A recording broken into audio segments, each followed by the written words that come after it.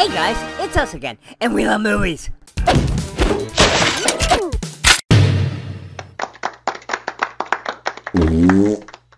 Hey out there to all of our fans, subscribers, and newcomers. And if you haven't subscribed yet, feel free and leave comments. We love talking to you guys. We do, but what's tonight's movie? Well, tonight's movie is probably in my top 10. In fact, I know it is. Oh no, it's not Jaws 3 again, is it? You shut up, that's in my top 5, you son of a bitch. So what movie?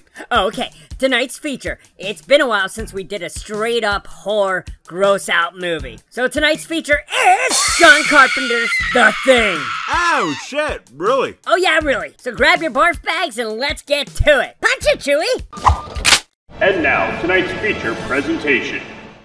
So The Thing is based pretty much on the novel, which came out in the 1930s, Who Goes There? And loosely based on the 1950s movie, The Thing from Another World. It starts out right away in Antarctica with a dog, random dog, being chased and shot at by a Norwegian research team in a helicopter. Well, the dog finds its way to a US research facility where we meet our main characters. And unfortunately, they have to kill the Norwegians before they try to blow up them and the dog. And that's how you start a movie. So a small group of them, led by Snake Plissken himself, go and check out the nearby Norwegian camp to figure out what the fuck was going on there. And they explore their facility and see it is a mess, destroyed, wrecked, and find this weird half-man, half-monster thing frozen up, and take it back to their base to check it out. So creepy dogs from earlier is put in the kennel with the other dogs. And now is when everything kinda goes batshit crazy. And I mean batshit crazy. I don't know what the hell's in there,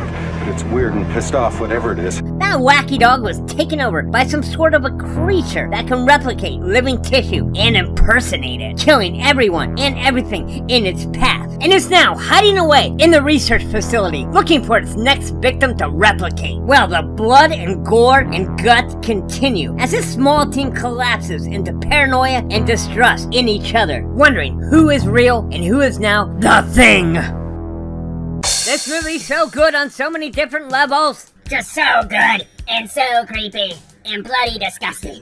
Yeah, The Thing is one of those movies that stands out today as much as it did when it was released. Which is kind of funny, because this summer it came out in 1982, and it bombed at the box office. But John Carpenter kinda is the king for not making contemporary movies that eventually achieve cult status, like Escape from New York, and They Live. And of course, this one. Dude, every movie in 1982 had trouble because of one freaking alien with a glowing penis finger and a little kid. E.T., you son of a bitch. Well, I got 5 words for you. Practical effects. Yep, I would seriously, honestly put this movie toe-to-toe with any modern horror movie today with CGI. This would totally win. What really helps is this cast is badass. And it's really interesting to watch how these grown men are stuck in this really creepy situation and how paranoia slowly takes them over. Even up to the very, very, very end.